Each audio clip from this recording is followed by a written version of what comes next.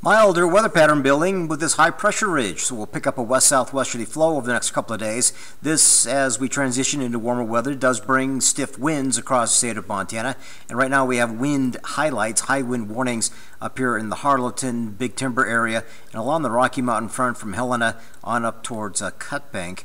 These areas could experience 60-plus mile-per-hour winds this evening and into tomorrow. Some of these will expire tomorrow morning along the Rocky Mountain front, but out here in the Livingston, Big Timber areas, these advisories and high wind warnings are up through Friday. And again, that's a crosswind area in the Livingston, Big Timber region on I-90, so the winds here this afternoon are sustained at around 30 miles per hour, but peak gusts are a little stronger, up at around 40 to 50 miles per hour. And that's going to be the more nuisance part of the weather pattern.